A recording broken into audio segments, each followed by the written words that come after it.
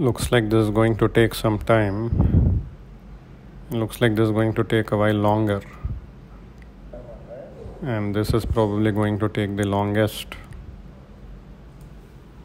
Hello everyone. So today I'll show how to take a backup of your files on the Asus ROG Ally before resetting the device. The backup method provided by Asus itself does not let you backup games. So I'll teach you how to backup game files also by using Diablo 4 as an example. So let's get started. Make sure you have connected your external hard drive to the ROG Ally, and the ROG Ally itself is connected to a power source. On the ROG Ally, go to the My Asus app, then to customer support, and then to switch and recovery. There, select backup or restore with external hard disk. If you have enough space on your Dropbox account, you can select that as well. Once you have selected your preferred method, choose backup, as we are just going to backup now, and choose the drive on your external hard drive where you want to backup. This will take some time. Select what files you want to backup. It is interesting to note here that the game files or any applications that you've installed are not displayed for backup here. So let's get the process started. You basically choose the files and settings that you want to backup. It does not let you backup applications here. After you're done selecting, just click on Start Transfer. It will begin the process and it's going to take a while. You should also note that it's going to try downloading files from your OneDrive. You can stop the downloads in the middle of the process and it doesn't affect the backup of the files itself on your ROG Ally. I just let it run. It took around 45 minutes for me to back up around 19 GB. Yep. Once the backup is done, you will get a message saying the data backup is complete. I will next show how to take a backup of your game files. For example, I'll be using Diablo 4 here. In fact, I forgot to take a backup of the game files on my Asus ROG Ally before giving it for repair. So here I will be doing the process on my MacBook, where thankfully I've installed the Windows version of Diablo 4, so it will help me when I get my ROG Ally as well. It is a pain to download more than 90 GB data from the internet. You have to follow the same procedure even on your ROG Ally.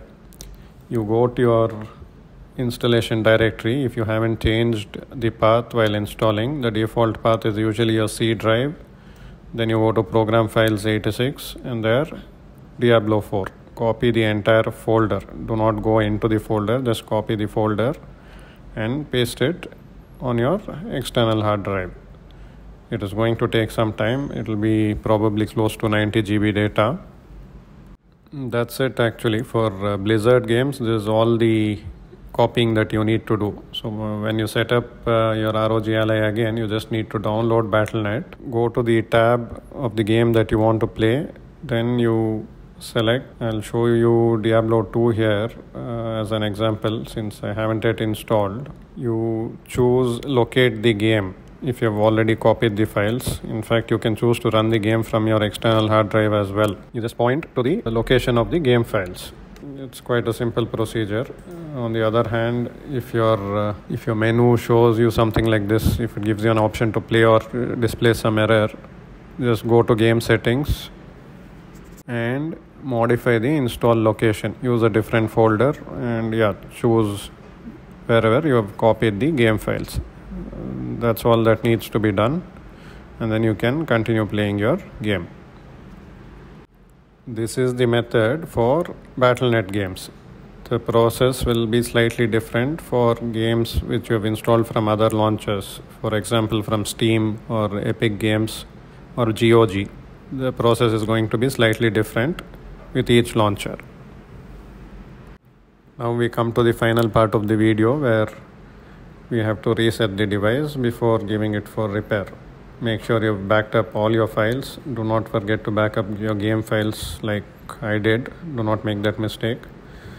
So let's get on with it. Go to your settings menu and stay in the system settings. Select recovery and there reset this PC. It will give you two options when you select reset. You can either choose to keep your files or remove all your personal files and apps and settings. Since you're going to be giving your device to a third party, I recommend removing everything. Again, it depends on why you're resetting your device. If you're just resetting it just to change some to default to the default settings, it is better to keep your personal files then. I chose to remove everything and I prefer a local reinstall. It's basically going to reinstall Windows from the data on the device itself. If you choose cloud download, it's going to download from the internet and it's going to take a lot longer. It is going to show you additional settings. If you have some very sensitive data on your ROG Ally, it is better to clean data. This will make sure that all files are deleted, scrubbed basically. But if you don't really have any sensitive data but just want to delete your files, just default to the default settings. There is no need to scrub the data and it will be a lot faster as well. Like I said, better to reinstall Windows from the device itself instead of downloading it. And then you press next and then it's going to take some time. It will restart quite a number of times and that's it. You just make sure that you've selected the correct settings. Make sure you've backed up everything before hitting the reset button. It's going to take a while. I in fact left it connected to the power source and went to sleep. It took a very long time. So that's it guys. Hope you learned something useful in this video. If you found it useful, please consider liking and sharing the video.